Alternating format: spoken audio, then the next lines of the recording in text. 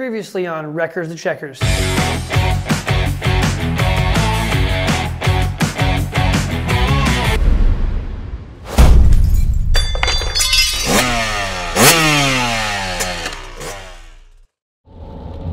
Early morning start, we're off to JTR, John Tippman Racing this morning. Phone a friend number 2 for me.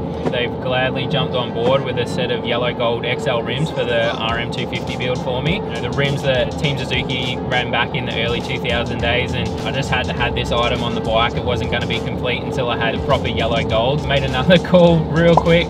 Jimmy at GC Vapor Blasting jumped in lastminute.com and vapor blasted my hubs for me, so they're looking $1 million. They actually agreed to build the rims and wheel set for me. It's double win for me, so pretty stoked. Cool, buddy. Mate. How you doing? Good, how are you? Good. Master builder, I heard you there. And to come and see. Lovely yellow rims right here, still wrapped up. Rip in. It's like Christmas, isn't it? First things first, grab your original wheel, get the lace pattern, so this is like a 2-cross pattern. Take your offset measurement from any surface to the edge of the rim. Lay your spokes out, make sure they're all the same length, same thread, no damage, no missing ones. Bit of anti-seize or grease or just something on there. Throw them in, same as your old wheel. Run them down, put a drop of oil under each of the nipples so that they don't bind on themselves, and then true the wheel, set it to the offset it was originally, make sure it's got tension.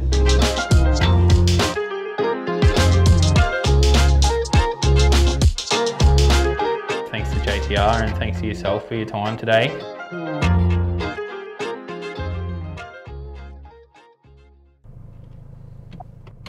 All right, so big day ahead. Got the engine back from Raceline. This has been vapor blasted. So unfortunately the bottom end couldn't be vapor blasted because we didn't actually take that apart. So we've got some tools here just from Super Cheap. Little wire wheel. I'm gonna use that on the die grinder here and start to clean up all the old dirt and grime and stuff off there. So it might take a bit of time, but for that fit and finish part of the contest, it's gonna be unreal.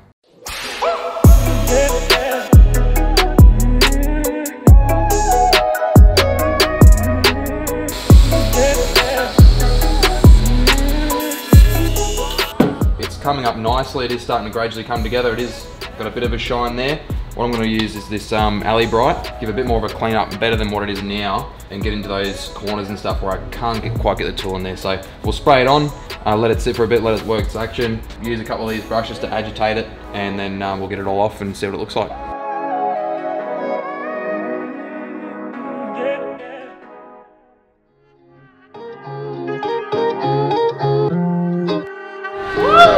Yeah, boys. Wow. Start it up. Always Christmas around here, isn't it? Oh, clean. Look at that. We've come back to an even better present, and Dan from MXRP has got the fork and shock back to us, and man, what a difference this is gonna make. So shock spring was actually red, pretty well done. There was no bump stop in the shock. This thing has just been all freshly vapor blasted, new coating on the shock spring, all freshly powder coated, and then the forks as well. Dan's vapor blasted the fork cap, Cerakoted the fork lugs in a black finish for us. And yeah, he's gone over everything. He's put all fresh internals and oil. Yeah, this thing's gonna hit the track. Pretty pristine, and can't wait to actually get out on it now and have a ride. What's the blush? Sneaky bolt box.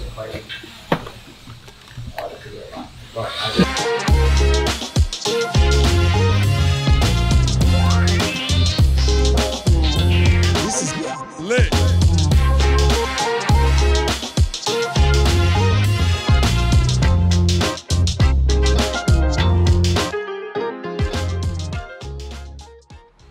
Yeah, look, not too impressed, eh? Like this is meant to be a genuine competition, but looks like some people are trying to make their own rules.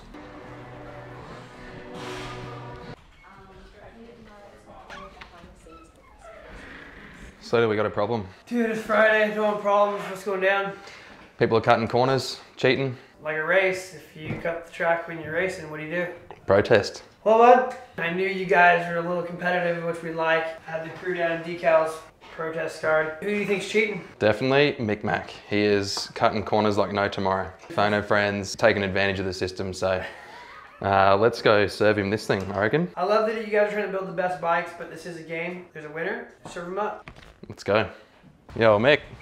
Mate, I'm super stoked you got your wheels, man. Yeah. but I'm gonna throw one of these bad boys at you, mate. Oh, protest. Protest. I'm sure you're familiar with a protest. It's been black flag since probably Junior 125 days. Huh? What are we doing? Unfortunately, you've been protesting, Mick. The phone a friends, the free labor is one thing. Sure.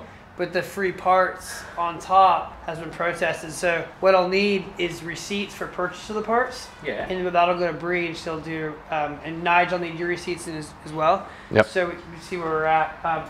This is a game, and we ultimately want to build great bikes, but you have to follow the budget. And as you know, you'll be penalized for going over if you're over budget, and the phone of friends are intended for labor. So your competition's noticed something, Yeah. and we'll see. Your team in Decals served you up a nice little decal. I love it. It's all part of the game. Come at me. I love it.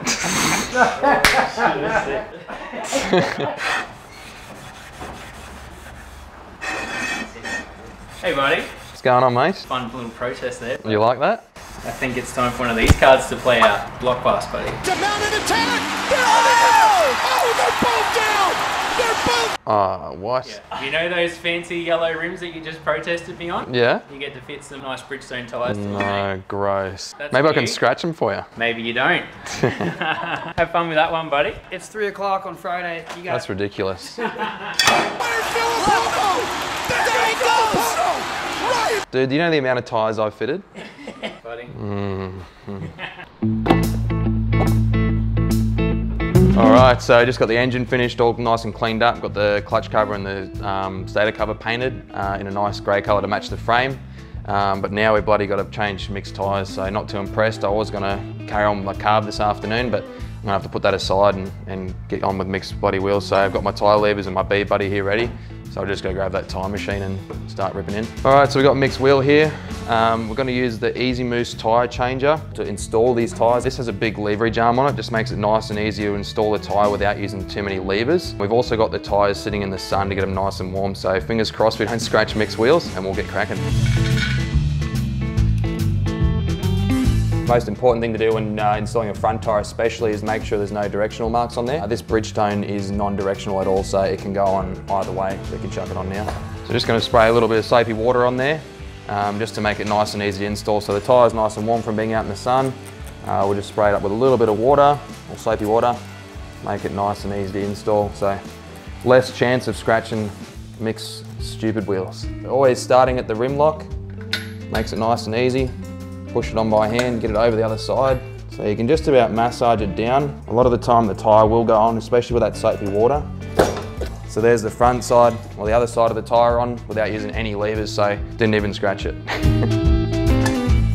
So I like to loosely put the nut on, just so it holds the tube in place. So we'll just work our way around.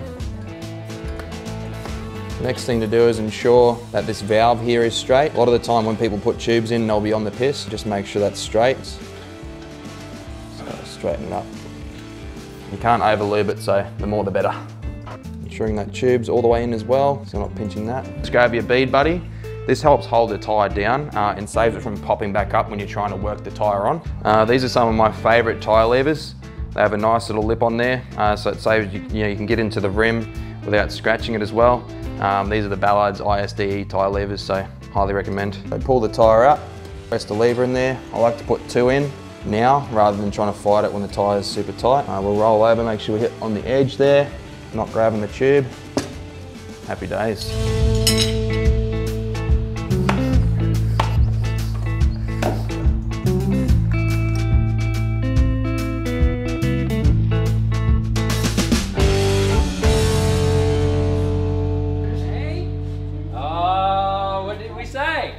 What did we say? I'm sorry? What did we say? Check out this You side. scratch them, you buy them. Look at this side. You got to pay for them now. Okay. Uh-oh. Are you a bit upset? No, No? Oh. I'm actually giggling. Oh no. Yeah, That's gonna the suck. lever slipped on this side and Sure.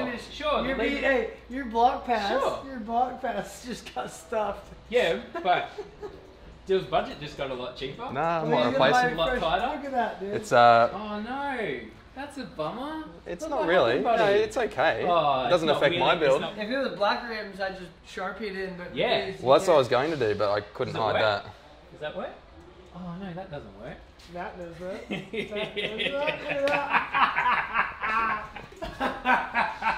Oh, you're slightly pissed. Me? Just look like a face that's pissed. Look at the gouges in it, but eh? You know, jeez. Hey, look at ya. A little shop stitch up.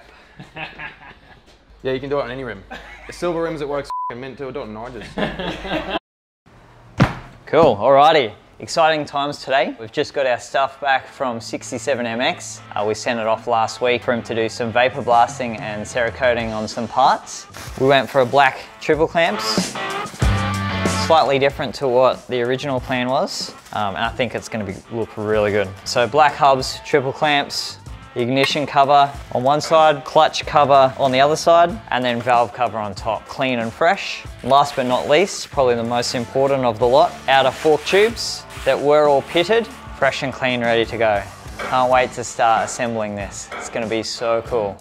Before we put the engine covers back on, I mentioned earlier that we're going to check the valve clearances. Quite a basic thing to do on a 4-stroke. It is not as daunting as what you might think. Generally what you need to do is get the engine to top dead center. That's where the piston is right up the very top of the stroke. There's a few ways of doing it. This particular bike, there's some markings. Turn the flywheel and it lines up with an indicator on the cases. Then what you would then do is check out where the cam lobes are positioned, and being a single cam, there's a rocker, and then you can see here that there is movement. This indicates top dead center. From there, set of clearances that each bike is specified. Every bike is different, so make sure you check the manual for the correct one. This one here, I've just had a quick look online. So there's a set of clearances for the inlet and then a different set for the exhaust. So with the inlet, it's 0.13 of a mil through to a 0.19 of a millimeter. Exhaust, a little bit bigger of a gap, 0.25 to 0.31. And really, once you're at top dead center, the next thing to do is just grab yourself a set of feeler gauges and select the correct gauge according to what's specified in the manual. In this case, we'll start out with a 0.13. Generally, if something goes wrong with the valve clearance on an inlet, we'll close up. So you always go for the smallest one, then go upwards from there. So you can put it straight in. That's good. Then you can just go up the next one just to check. So flicking through here, the next one up is 0.15, and that will be in the middle of the range. And you can see it still goes through. However, there is drag, so it's pretty well a good indicator that the valve clearance is okay. You can tell by the bike was starting fine. There was no running issues. It's just more of a preventative or a routine check. Really quickly, while I've got you, we'll do the exhaust at the same time. So we'll start with 0.25 of a mil, and you can see again, there is movement on the rocker. There's clearance in there. So that's the closed one. Normally, if it closes up, you wouldn't be able to actually fit a feeler gauge in there. You'd have to then keep checking so you can see what the settings at, and then you would shim it from there. At the moment, the clearances on this bike are fantastic, and that was indicated the bike's in really good condition. Started first kick. I didn't really expect there to be an issue, but before we go and put the valve cover back on, it's just a good thing to do.